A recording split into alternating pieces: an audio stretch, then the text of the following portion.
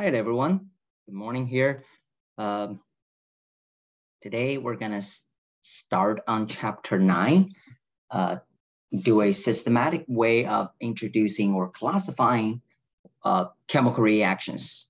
In this chapter, not only we're gonna discuss, like I said, the types of chemical reactions, and then we're gonna introduce factors affecting chemical reaction, especially the rate of chemical reaction. And then we're gonna talk about the heat energy involved in the reaction, and also why there's a reaction and what happened, and how can we explain the heat and also reactions of rate of the reactions. That's the second part of this chapter. And finally, in the last part of the chapter, we're going to talk about chemical equilibrium. Basically, what happened is reversible reactions, and what happens is both forward and reverse reaction both have the same reaction rate, and also factors that can affect chemical equilibrium. So mainly we divide that this chapter into 3 parts, but I hope we can cover that in 2 lectures. Okay, so without further ado, let's get started. We have 2 ways of classifying chemical reactions, talking about the types. One type is called the basic 5 basic types. Okay, they're based on the fashion of the reaction, or based on the chemical equations. You can recognize these 5 types based on chemical equations. They call it 5 basic types. And these 5 basic types include combination reaction, decomposition reaction, single displacement, double displacement, or combustion reaction. Okay, and of course, these 5 basic types, I guarantee you, when you see the chemical reaction or examples of these chemical equations, you will understand why they're called, for example, combination or decomposition. So let's take a look. The first type, combination reaction. See that basically is 2 or more substances and combine and resulting a single product. Okay, resulting single product. That's why combination reaction. So the following 2 examples are examples of combination reaction. You can see that calcium react with sulfur, you get a calcium sulfide, or sulfur dioxide and water, you get sulfuric acid. See that just both cases, the first one tells you 2 elements combined to give a compound, or the second case is 2 compounds combined to give another compound. But the bottom line is, if you have a combination reaction, the product has to be a compound, because you're talking about combining substances. Okay, the next type is kind of like the opposite way of combination, called decomposition. That is from a single compound. Okay, it has to be a compound that decomposes to give you 2 or more substances. And these simpler substances can either be compound or element. There's no certain way of doing that. But we know the starting material, the reactant, has to be a compound. So you can see that the following 2 examples are both involving decomposition reaction. The first one is copper 2 oxide decomposes to give you the constitutional element, copper and oxygen. The second one is a potassium chlorate, decomposes to give you potassium chloride and also oxygen element. So both reactions is from a compound, decomposes to give you simpler substances. Okay, the third reaction is also very unique, called single replacement or single displacement. I have seen both ways. That is, an element displaces another element from its compound. Okay, you can see that. I know it's kind of like weird. An element displaces another element in a compound. That means you can see in this case is kind of X displaces Y out of its compound. So end up with a Y as an element, and then X gets into the compound. Again, X, the element, replaces Y from the compound. So Y becomes an element. That's why displaced. And then X gets into the compound. Okay, that's what displacement reaction is. And you can notice that, of course, the most characteristics of recognizing a single displacement reaction is both the reactant and product must contain a element and a compound, right? X at YZ or YXZ. So an element and a compound, that is the very typical way of recognizing single displacement reaction. Okay, the bottom two are examples. And the first one is iron element displaces copper, so you can get copper element. The second example is iron element displaces hydrogen. You can say hydrogen element. You see that? Of course, iron in both cases enters the compound, enters to combine with sulfate, end up with copper 2 sulfate. So those are examples of single displacement reaction, or sometimes people call it displacement reaction. Okay, the second, a fourth type is called a double displacement reaction, or sometimes called exchange reaction. Exchange, by the word, you will see that it's basically two ionic compounds. Okay, two ionic compound. You can see AX and BY. Okay, two ionic compound. Remember ionic compound. If you forgot about it, pause the video and go to chapter 5. Okay, ionic compound, basically we have a positive ion, we have a negative ion, right? And the ionic compound basically can be represented as AX and BY, right? Positive, negative, positive, negative. Now you can see that after the reaction, basically they swapped, they exchanged. A was with X, after that A was with Y, and B was with Y, and after that B was with, and B is now with X. So AXBY becomes AYBX. Okay, of course, the positive is still positive, it's just exchange the positive and negative swap. So this reaction is called double replacement reaction. Okay, you can see that the bottom two examples. Okay, silver nitrate, after that becomes silver chloride. You see that the chlorine goes to silver, and sodium chloride here becomes sodium nitrate. Okay, you can see becomes sodium nitrate, kind of like exchanged the ions. Okay, similarly, lead nitrate, okay, lead becomes lead iodide, and potassium iodide becomes potassium nitrate. Okay, you can see potassium nitrate. They exchange the positive and negative ions. Of course, the most important thing for double replacement reaction, not only you understand they're swapping, but also write the correct formula for ionic compound. Okay, you can see that, or also balance the equation. Okay, you can see that there's a 2 here because the charge of lead is 2. So when lead with iodide, lead becomes lead 2 iodide, PbI2.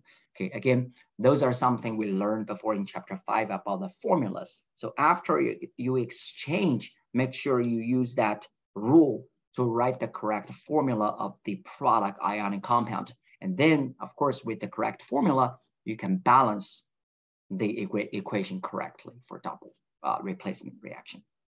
And the last basic type is called combustion reaction. Combustion is basically a formal word of burning. Okay, combustion basically means a fuel. It's usually a compound, but a fuel.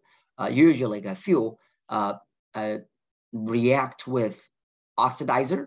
Okay, most cases the oxidizer is oxygen in the air. So you can see that react with oxygen in the air. And then the products, okay, the products depends on what element the fuel has, is basically the element combined with oxygen to give you the product. Here you can see the fuel contains carbon and hydrogen.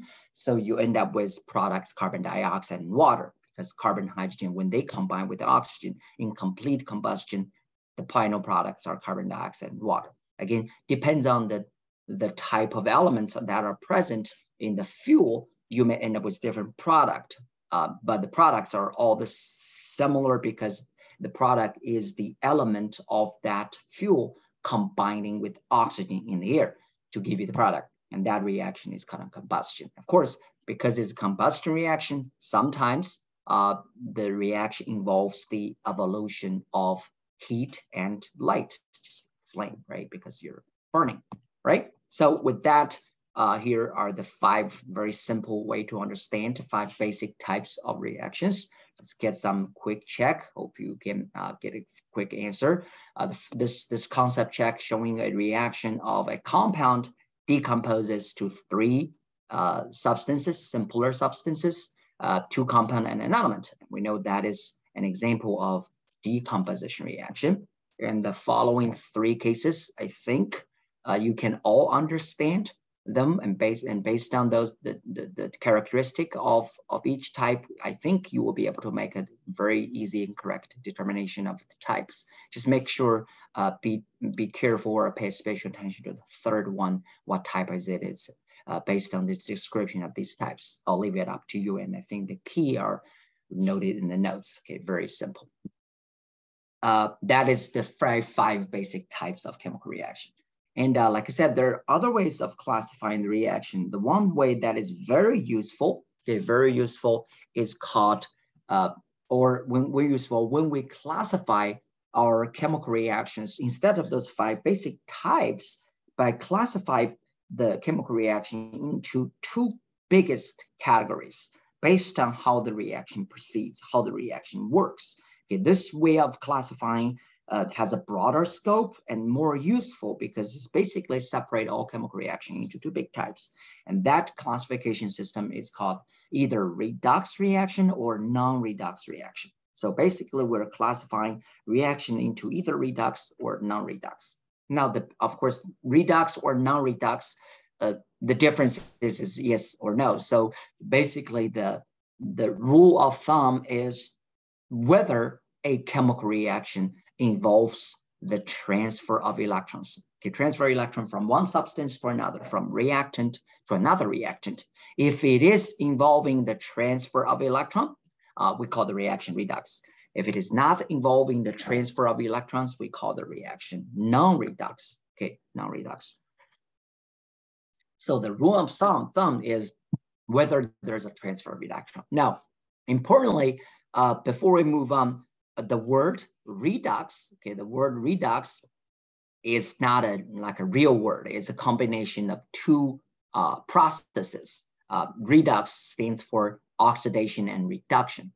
Okay, oxidation, reduction, because later on we're going to study these 2 processes happen simultaneously. That means without reduction, there's no oxidation, and vice versa. So that's why these 2 processes always happen together. That's why we create this word called redox reaction. Again, whether a reaction is redox, we're talking about if there is a transfer of electrons. Okay, transfer electrons. Of course, sometimes when a reaction is given, or when you look at a chemical equation, it's a kind of like a difficult. Sometimes it's difficult to tell. Hey, is there a process that involves transferring of electrons or not? Sometimes we cannot tell. So chemists, we created a simple number, a concept of managing these numbers, and that can help us to study redox reaction in a better way. And that number is called the oxidation number, or sometimes called oxidation state. Okay, oxidation state. And of course, that number is a number that, again, created by chemists, assigned by chemists to study the elements, okay, to study the elements in our chemical reactions. That number, oxidation number, is basically assigned in a way that we assume if a charge appears when the electrons, in each bond are assigned to the more electronegative element. Okay, that number is kind of like assigned, assuming electrons are all given to the more electron element and what charge these element will have. And that charge, we call it oxidation number. It's not real number. It's just, again, a number we assigned to the element that help us to determine or study redox reactions. Okay, I know it's still maybe complicated, but let's take a look at this very simple molecule, HCl. Okay, HCl as an example, and I'll hope I can explain oxidation or redox oxidation numbers from that example. We know HCl is a covalent compound. Okay, it has a polar covalent bond with chlorine being electron more negative, hydrogen being electron less electronegative. So basically this polar bond, we have a, let me redraw it. We have a partial negative charge on chlorine, and we have a partial positive charge on hydrogen, right? We know because the bond is polar, chlorine is more electronegative. So based on this compound, Okay, if we assume that bond of electrons shared is all given to chlorine because chlorine is too electric. So if the electrons of each bond are assigned to the more electronegative of the two elements, so given to all chlorine, then the chlorine will actually carry a negative charge, -1, of course, and the hydrogen will carry a +1 charge, because if they were given to chlorine, then that's the case. Again, those two charges are not real, but those two charges are called oxidation numbers. So if you ask me, what is the oxidation number of chlorine in HCl, then the chlorine in HCl, the oxidation number is -1, and the oxidation number of hydrogen will be +1.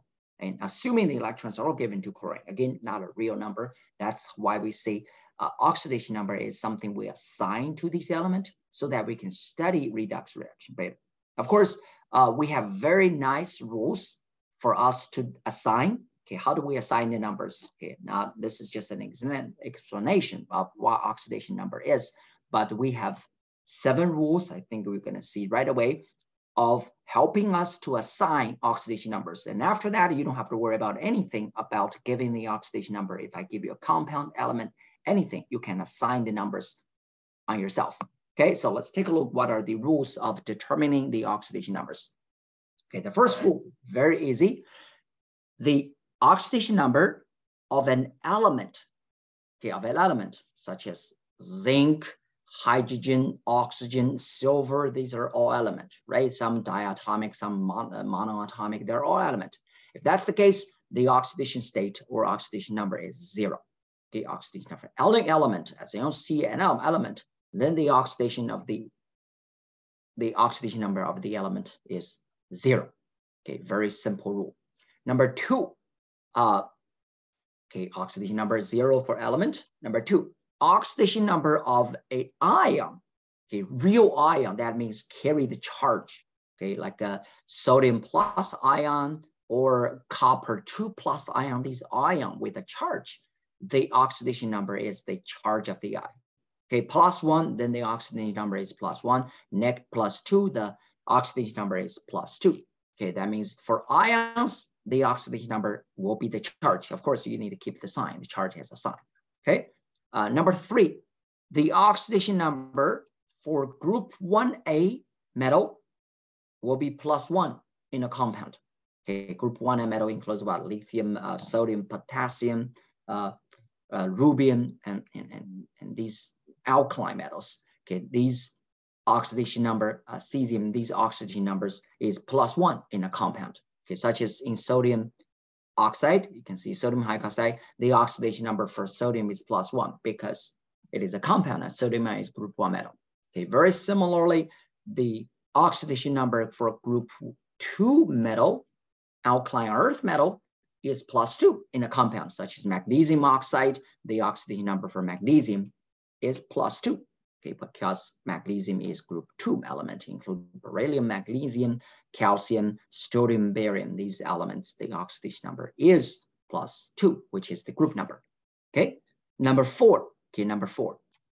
Oxidation number for hydrogen in a compound, or hydrogen-containing compound, we should say, is mostly +1.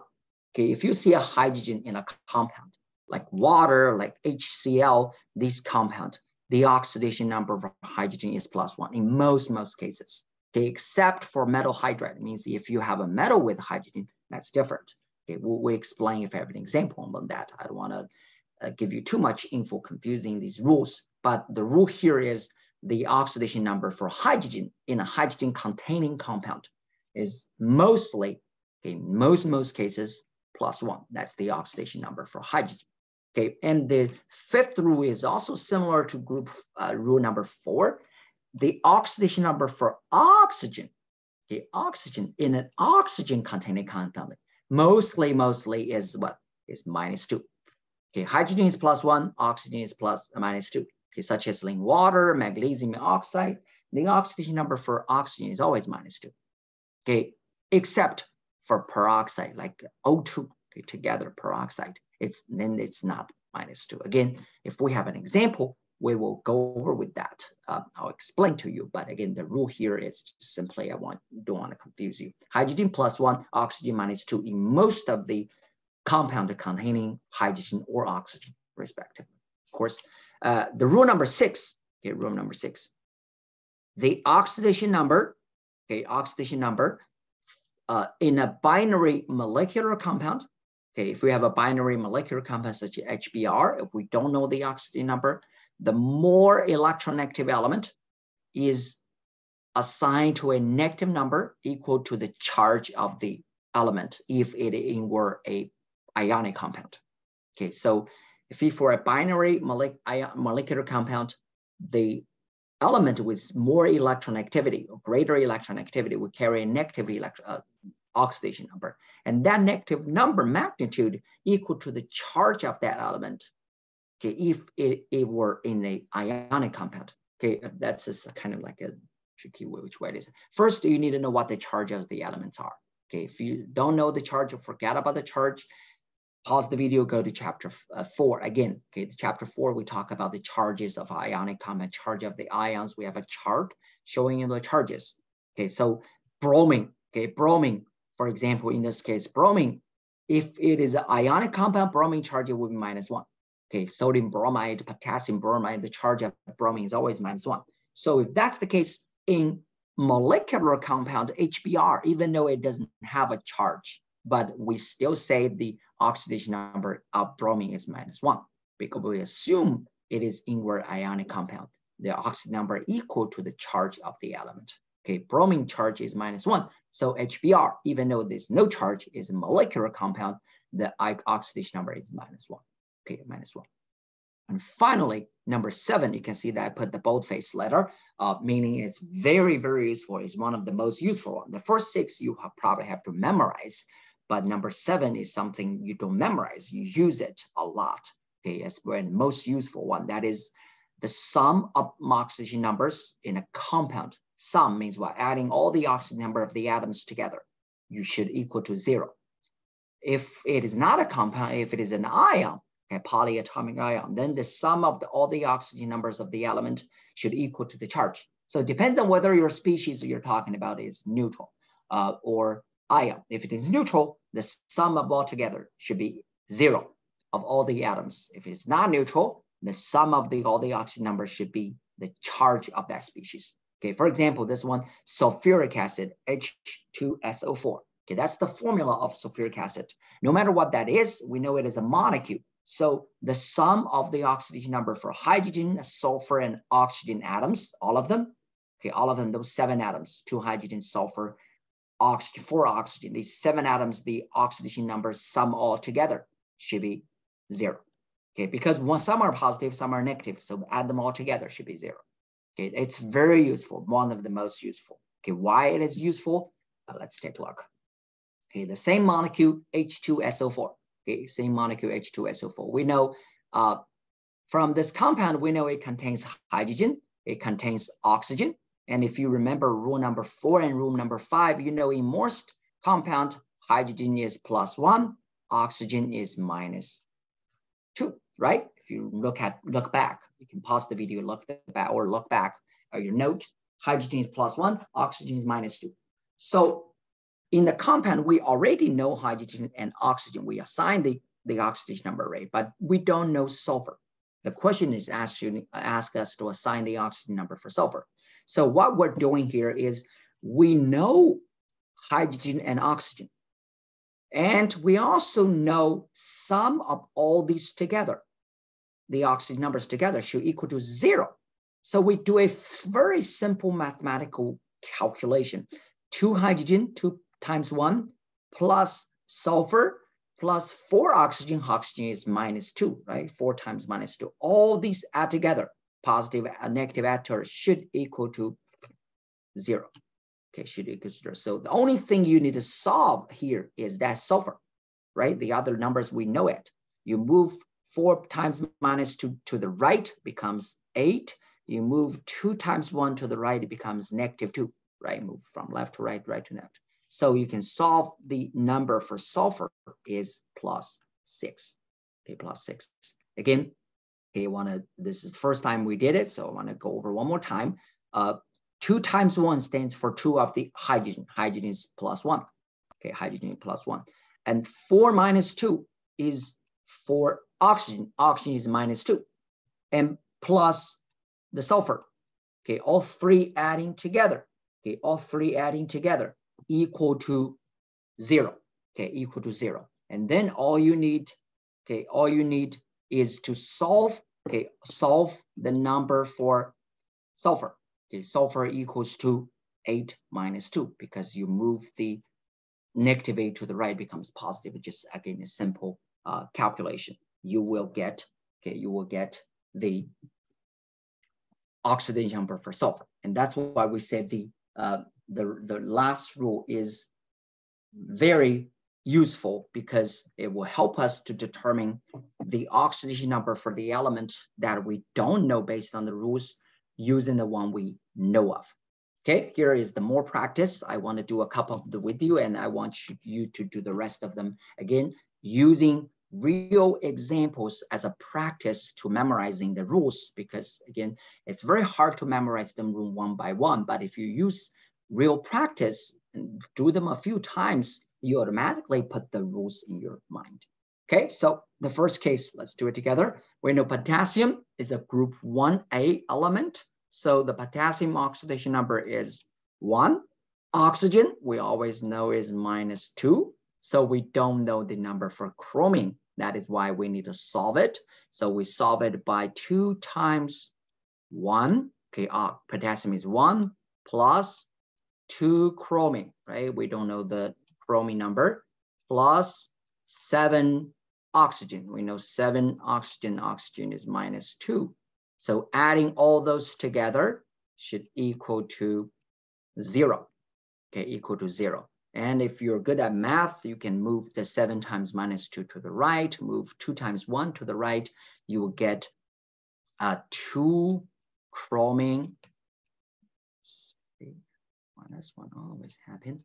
So 2 chromium equals to 7 times 2 is 14 minus equals to 12. Okay, 2 times chromium equals to 12. Then each chromium is what? Is plus 6. Okay, 2 chromium is 12. Each chromium is 6. So that's how we solve chromium, because we don't know the oxygen number. We only know oxygen and hydrogen. Okay, next is carbonate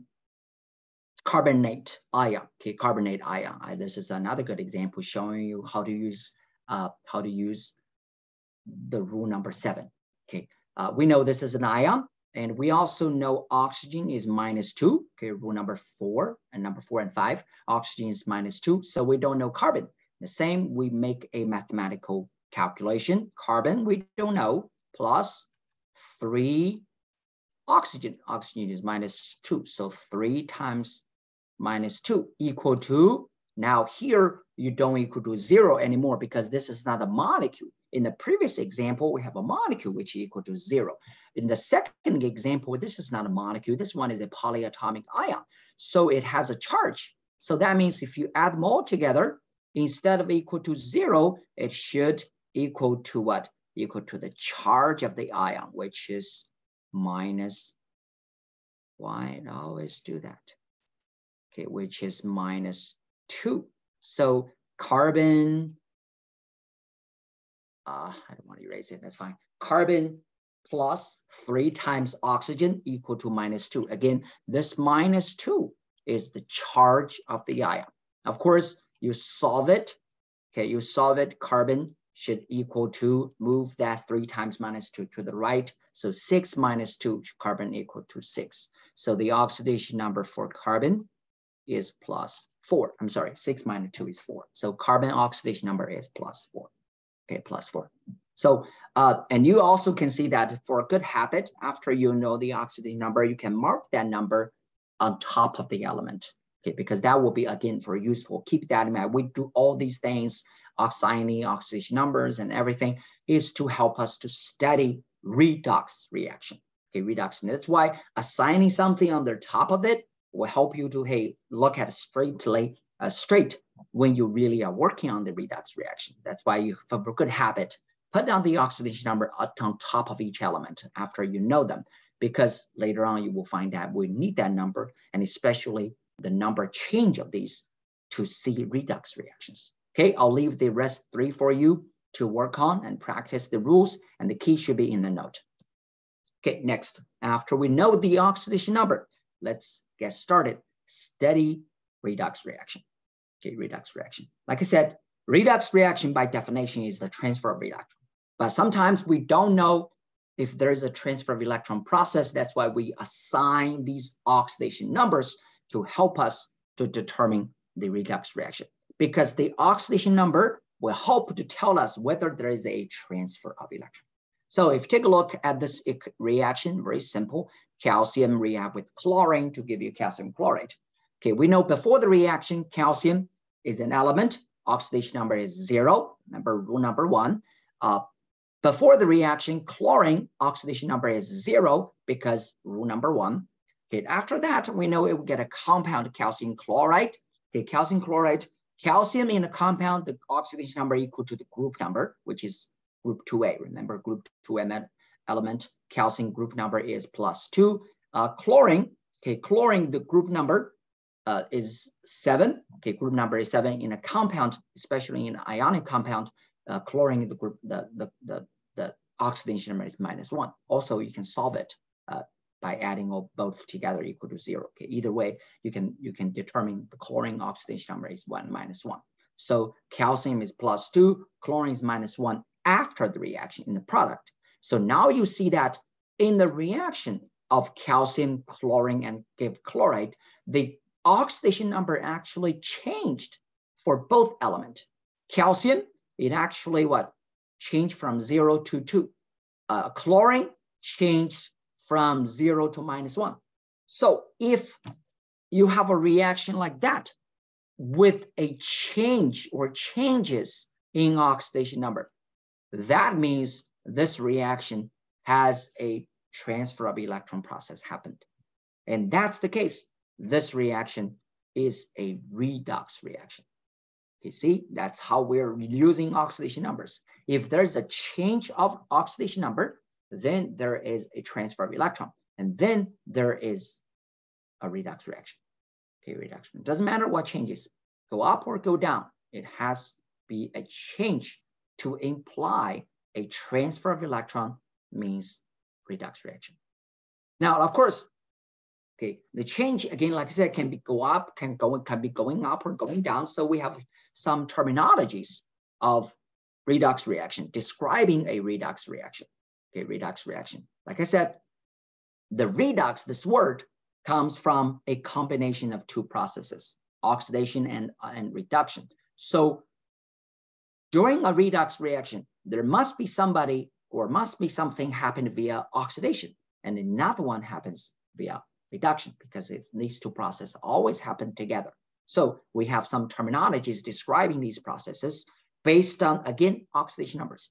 That's why we assign oxidation number. Okay, the same process, like I shown here, calcium chlorine becomes calcium and chloride with the oxidation number on the top. So you can see that visually.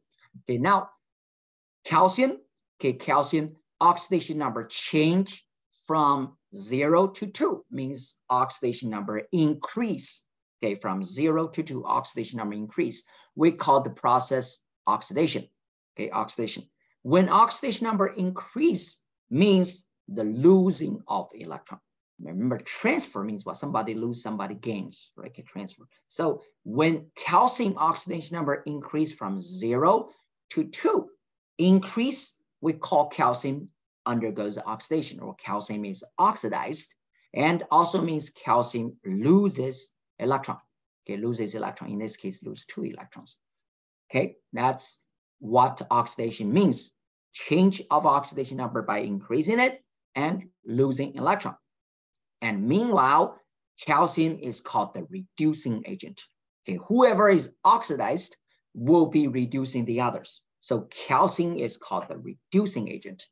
Okay, on the other hand, chlorine, the oxidation number changes from 0 to -1 decreased, we call the reaction reduction process. And of course, chlorine will be gaining electrons, so that oxidation number can decrease.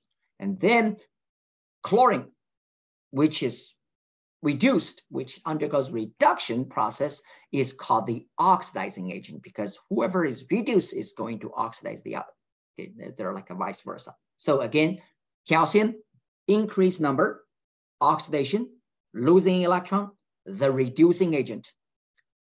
Chlorine, dropping or decrease oxidation number, gain electron, the oxidizing agent. Okay, calcium, of course, chlorine is reduced. Okay, let's do one more time. Calcium, oxidation number increase, oxidation, losing electron, and that's called the reducing agent. Chlorine, decrease oxidation number, reduction, gaining electron, and that's called oxidizing agent. Okay, very important, these terminologies, because we have to play with it a lot. Okay, so with that, let's take a look at this reaction as an exercise. Okay, first, this reaction is a single displacement reaction. If you notice that, an element, a compound, an element, a compound. Copper basically kicks silver out of its compound like a single displacement. Okay, by any chance you see that. Now, of course, the first step is to label the oxidation number. Okay, copper is 0. Silver is 0 because they're both element. Okay, both element. Now in the product, silver is +1. Okay, because silver is an ion in silver nitrate, the charge is +1. Copper is +2 because copper is an ion in copper nitrate, and the charge of this copper is +2. Okay, is +2. So basically, we label the oxidation number for these elements, and also you can label that too. But if you play with that using the rules, you will find out NO3, the nitrate ion, the oxidation number doesn't change for anything. Okay, nitrate ion is still nitrate ion, and no change in the oxidation number. So we actually don't need to mark the oxidation number for the nitrate, because again, nitrate, you have nitrate NO3 before, it have nitrate after. So the nitrate ion itself actually doesn't even change during the reaction. Sometimes we call these ions a spectator ion. It means they're looking at the reaction, but they're actually not involved in the reaction. So these are the important oxidation numbers we put on the element. Then we can figure out what happened in the reaction. So for example, copper, the oxidation number from 0 to 2 increased. So we know copper is oxidized, right? Copper is oxidized means copper is the what? Is the reducing agent. The answer is A. So I mean, for the multiple choice purpose, that's done. Okay, copper increased oxidation number is oxidized. Whoever is oxidized will be the reducing agent. Okay, if you want to see more, if you want to answer more and kind of give you some summary, then if you can look at silver as well. Silver, the oxidation number from 1 to 0 decreased. So silver is reduced. If silver is reduced, then that silver is oxidizing agent. Okay, is oxidation agent. So that's what happened for the single displacement reaction. And if you see more example, you can even pick a note here. All single displacement reaction are redox reactions, because single displacement involves the element and compound. So you're changing from 0 to something else. If there's a change of oxidation number like this, it is definitely redox. So single displacement reaction are always redox reactions. Okay. Next is 3 examples of reactions. Okay, 3 reactions basically, and they ask you first, you have to determine whether these reactions are redox reactions. And then for redox reaction, you have to identify the oxidizing agent and reducing agent. Of course, you basic means you need to play with the oxidation numbers.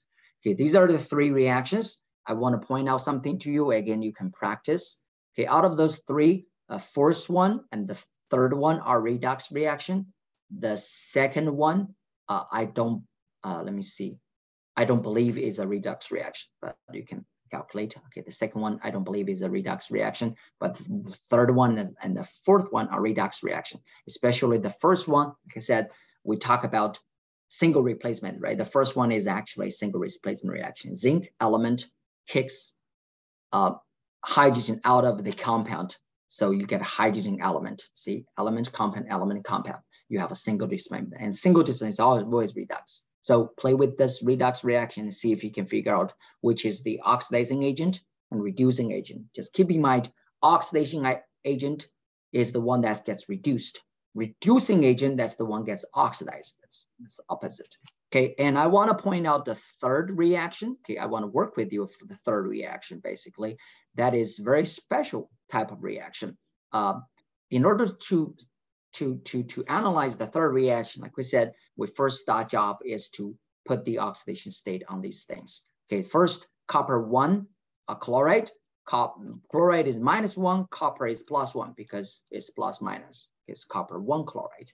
So that's the oxidation number for the reactant. And in the compound, you can see that you get a copper metal, which is element. So the oxidation number is 0 for that copper metal. And also you get a copper 2 chloride. So the oxidation number for this copper is +2. Of course, chlorine is still -1. Okay, why copper is 2? Because you can see that in an ionic compound, the copper of the charge of copper should be 2 now. Okay, because it's CuCl2. Okay, so the charge of the copper is +2. So after that, you see that the oxidation number is marked. And if you look this reaction is special, it is because the reactant has 2 copper. Okay, 2 of copper chloride, copper 1 chloride, and 2 copper. One of them actually got oxidized. The other one gets reduced. Okay, if you balance, there are 2 coppers on the left and 2 copper on the right. One of the copper, the number increased from 1 to 2. Another copper decreased from 1 to 0. So it's kind of like 1 to 2 and 1 to 0, 2 coppers. Okay, that's what happened for the reaction. This is a decomposition reaction, by the way, but this reaction is very unique because it's kind of get divergent, right? One copper increase, oxidized, another copper decrease, reduced. But if you asked, there's only one reagent at the reactant. So basically the oxidation react and oxidizing agent and the reducing agent is the same thing because there's just 2 of them. One is get oxidized, reducing agent. One is reduced, oxidizing, but the same compound basically serves both role as oxidizing agent and reducing agent. Hope it makes sense. And that's something I want to point out. But again, use these practice. I should have the keys at the bottom to show you and to confirm if you did it right or not. Okay, and here is a third practice. Of course, I don't want to go over with you because you will most likely see this question as a bonus question in your quiz, okay, in your quiz of chapter 9. So this is the reaction happened in a breath analyzer. So basically, the police officer check you if you have been drinking and driving. So you get a breath out, and the machine takes your breath and analyze the alcohol content of from your breath. And that reaction is of course a redox reaction. Your alcohol, the drinking is this guy and ethanol. So this what happened is the reactant in the analyzer called the potassium chromate, dichromate, react with alcohol, the ethanol, to give you the product, and that product is a color. So that's why they can determine whether you have been drinking or how much drinking it is. So now basically you need to analyze this reaction and determine, hey, which one is being oxidized, which one is reduced, which one's the oxidizing agent, which one is the reducing agent. So it's answered the same way. This reaction looks complicated, but the hint is please try to focus on carbon and hydrogen and also the chromium, these 3 elements, and calculate their oxidation number and see what's changing. So that's the quick hint. Okay, take a look at the oxidation number of chromium, hydrogen, and carbon. See what is changing before and after the reaction. So that's the reactant. This is the product. That's the reactant. That's the product. So this is what chromium becomes. Okay, this is what chromium becomes. This is what ethanol becomes. Okay, so these are the reactant product pairs. And then you can see, hey, calculate the hydrogen and carbon oxidation number, or calculate the chromium oxidation number on these 2 pairs and see if there's a change. And that's the hint to answer this question. All right, so that's the first part of chapter 9. Okay, like I said, we generally have 3 parts, but I want to finish this one in this lecture as well. The first part, we talk about the types of reaction, okay, the types of reaction. The second part, okay, in the second part, I will keep talking about the reactions, but we're going to explain to you why there's a reaction, what happened in the reaction, and also some characteristic of a reaction. Okay, the first, let's get started. Okay, in order to explain a reaction, okay, chemical reaction, we have a summarized 3 necessary rules or 3 necessary conditions that to be satisfied for a reaction to happen. And that 3 necessary conditions are summarized by some theories called a collision theory. Okay, it's a very simple summary, but this summary basically tells you what needs to be satisfied in order for a reaction to happen and what are the necessary conditions that to be met. Okay, the first one, of course, is called a collision theory. So that means in order for the reaction to take place, okay, the reactant molecules, ions, or atoms have to in constant collision with each other. Okay, they're colliding with each other.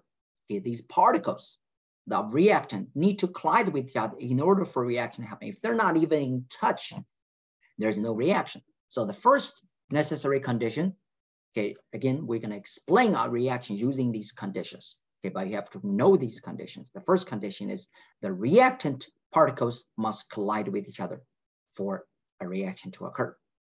The second condition, okay, second, which is a step above, that is, even though you have collision, the collision must have sufficient kinetic energy from these particles in order to result in a chemical reaction.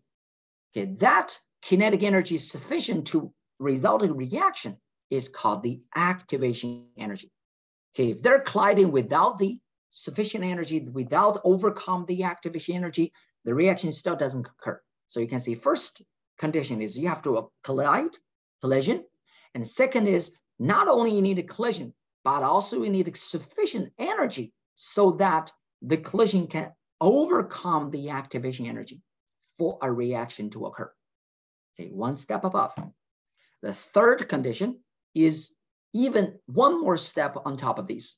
Not only you need to collide with sufficient energy, the orientation of these 2 molecules must be correct in order for a collision to happen. That means in order for some atoms to bind or something to bind together, to replace each other, whatever, the atoms, okay, the molecules must be pointing to each other correct in the correct orientation in order for a reaction to be successful. Otherwise, even though you have sufficient energy, you may still not get a reaction. Okay, you must still get a reaction. So these 3 conditions must all be met in order for a reaction to happen. You can see it's actually very strict, not that easy for a reaction to happen. First, you need to have collision, constant collision. Number 2, the collision when the molecules must possess enough kinetic energy to overcome the activation energy to have a reaction. And not only you need to have activation energy achieved, you need the orientation of the molecules to be correct when they collide. Okay, this picture shows you, hey, in order for an NO2 and a CO to collide to give a product, you can see that the molecules, when they collide, you have to have an oxygen and carbon facing each other to collide in order for the reactant to be products. Okay, basically in order for the carbon to take oxygen from NO2. Okay, that's the correct orientation. But the other ones, okay, other are correct. You can see other orientations, no matter if they're colliding with the potential energy or kinetic energy, sufficient kinetic energy, the reaction still doesn't occur because the molecules are not properly oriented.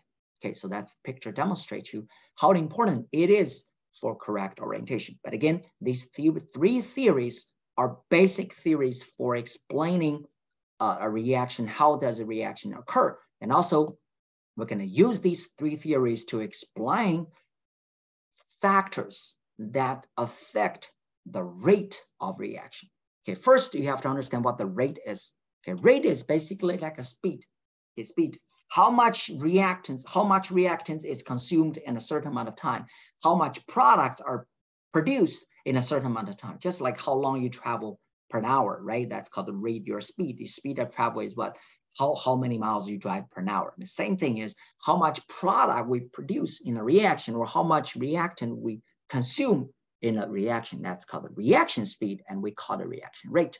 Of course, these factors described here are the factors affecting reaction rate. And not only we're going to study these factors, we're going to use those three theories, okay, three collision theories, to explain why these factors affecting reaction rate. So let's take a look at these factors. First, I put in red. That means these factors are very important, okay, telling you whether if you want a reaction faster or slow, how you can change these factors. Okay, the first factor is the physical nature of the reactants.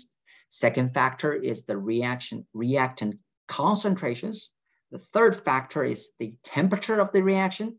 The fourth factor is whether you can add a catalyst or not. Okay, again, don't worry, we're going to explain each factor, but I want to put you, these four factors are the ones that are affecting the rate of reactions. Okay, the first factor, that is the physical nature. Okay, physical nature mostly include the physical state of the reactant and also the size of the particles.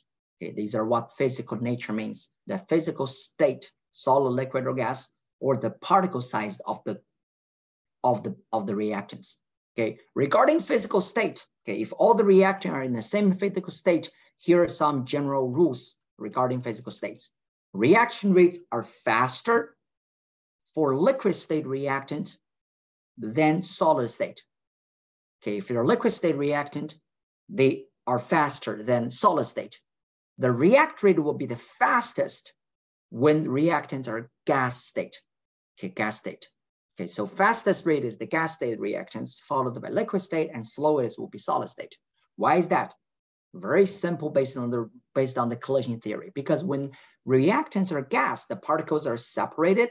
They're easy to collide, and also because reactants are gas, they are free to move. Okay, when they're free to move, the particles free to move, they have greater chance to collide. So collision is more frequent when reactants are in gas state. Okay, liquid state, the reactants mixed together can still in contact with each other, and even not that fast as gas, but they can still frequently contact with each other. So the reaction rate is still faster than solid state. When you have a solid state, you can remember if a solid, only the surface particles may be in contact with another. Okay, the particles inside are not in contact with the others. So there's no way they have frequent collision. So that's why gas state, most frequent collision. Liquid state followed by, and then the slowest will be solid state. Okay, solid state. And if you do have a solid state reactant, okay, the reaction rate can be increased when you powderize the solid or increase the subdivision of the, what do you mean subdivision? Means what? Change the solid into maybe smaller solid or small particles so that reaction can increase. Basically, is increase the surface area, right? Even though it's a solid, but you can increase the surface, making a fine powder, the reaction can still, you can still increase the reaction rate because you're getting the chance of more collision, more contact. Okay, here's a picture showing, to demonstrate the hazards of flammable powders, the scientists spit this spores, I don't know, it's kind of like a powder, a flammable powder, over a candle. You can see the reaction happening in a very dramatic and fast way because what? You have a powder, the reaction actually happens fast. Okay, more collision. Okay, next is the concentration of reactants. Okay, the concentration of reactants basically mean higher concentration of reactants, faster the reaction rate. Because higher concentration means more molecules of the reactants, you have more collisions happening. Okay, so this picture demonstrating you the concentration affecting reaction rate. You can see that the left picture showing burning the wood stick in the air. The flame is small. Okay, it's smelling, but the second picture shows you insert that burning stick into pure oxygen. This bottle has pure oxygen. You can see this is happening. How big size, how bright the flame is in pure oxygen. Okay, this is in air. Air is like 20% oxygen, 21% oxygen. Here's pure oxygen. You can see the great difference between these two. And that happened is what? When you have pure oxygen, the concentration of pure oxygen is much higher than oxygen in the air, of course. So reaction happens faster in a more dramatic way. So increase in the concentration of reactant will cause in the increase of the reaction rate because more collision. Okay, the third factor is temperature. Okay, third factor is temperature. Temperature affect the kinetic energy of molecules. If you remember that, we studied that in chapter 7. I think chapter 7, we have 5 theories of molecular kinetic theory. Temperature is the one that affecting the kinetic energy, because higher temperature, the molecules will increase the movement rate, the rate, and their kinetic energy will increase. So we can see that chart at higher temperature. Okay, this red chart shows you the distribution of energy of the molecules energy under higher temperature. Under higher temperature, more molecule will have a higher energy to overcome the activation energy, right? When temperature is lower, like this chart, this is lower temperature, molecule energy, the distribution will be at lower side.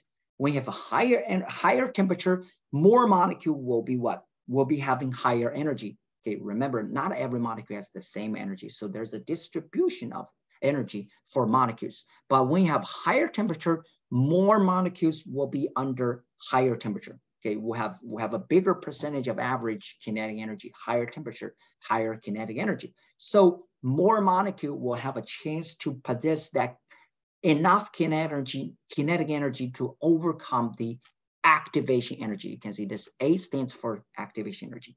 Higher molecule, higher temperature, more molecule will be in that shaded area to overcome that activation energy. Means what? Greater chance of reaction. Okay, greater chance of reaction. So in summary, higher temperature, because the molecule in average will have a higher average kinetic energy, so more collision will have potentially enough energy to overcome the activation energy. So from the point of view of activation energy, higher temperature, higher reaction rate. Reaction is faster. Okay, and finally, the last factor affecting reaction rate is adding a catalyst. First, we need to know what is a catalyst. Catalyst is a substance that can increase reaction rate. Remember, adding catalyst will actually increase the reaction rate. But in the end, catalyst will be reproduced. So catalyst is not really consumed in reaction. And all it does is basically increase the reaction rate, not being consumed. Okay, what it does is a catalyst basically participate in the reaction. Okay, participate in the reaction. After its participation, the course of the reaction is changed to a different course, different pathway. And that different pathway, the activation energy is lower than before. Okay, you can see that this is reactants two together. Originally, they have the activation energy all the way to become products. But with the help of the catalyst, you can see that catalyst first bind with one of them and then bind them all together and then give you the product and re-release the catalyst. But that alternative pathway showing down here, okay, showing down here, the activation energy, the barrier is much lower. And because of that, more molecule will have a chance to what? To overcome the activation energy. So catalyst does is to participate in the reaction, lowering the activation energy by providing an alternative pathway. And that alternative pathway, because of lower reaction barrier, more molecules will have enough energy to surpass that barrier, to surpass that activation energy, to have higher reaction rate, to have fast reaction. But catalysts themselves are not consumed. They can be reused. Okay, they can be reused in our following reactions. That's why you don't need a lot of catalyst molecules. You get a small percentage of catalyst molecules so that they can keep catalyzing the reaction. Okay, and the final piece of the second part is talking about the energy aspect of chemical reactions. Okay, basically the difference between the energy of the reactant and energy of the product determine the type of reactions energy-wise. Okay, you can see that on the left side of the chart, the product energy is lower than the reactant. Okay, this is the energy of the reactant over here. Okay, let me erase it. Okay, this is the energy of the reactant over here. This is the energy level of the product over here. So that means what? The product in the end, energy is lower. So what happened is from reactant product energy dropped. What happened it dropped is because some energy is released, getting out. Okay, when energy is getting out, the energy is going to what? Drop. That is why the reactant has higher energy than the product. When the reactant becomes product, the energy is going to decrease, drop. And because the energy drops, energy getting out, we call reaction like this exothermic reaction. Okay, exothermic means what? Release energy. Okay, so that the product will have lower energy. Okay, release, just like your bank balance. You release money, your balance will be lower in the end. Okay, in the end, we call the reaction exothermic. Exothermic, release energy, the product energy will be lower. And on the right side, you can see that the reactant energy is lower, the product energy is higher. Means what? You absorb energy so energy can go up. So reactant to product, you get energy inside. So the energy goes up. If that's the case, we call the reaction endothermic reaction. Endothermic reaction means energy absorbed. So the reactant energy go up, the product energy will be higher. Just like your bank balance, your energy end balance will be higher if you put money in, if you absorb money in. So endothermic reaction, absorb energy, the product energy will be higher. So that's called the energy type of different reactions. Okay, so that's all for the first two part of the chapter. I'm gonna pause here, stop here, and I'll see you in part 2, and we can discuss reversible reactions and chemical equilibrium. Will be a very relatively short part of chapter 9. Okay, hope you enjoy the first 2 parts. I'll see you part 2 of chapter 9.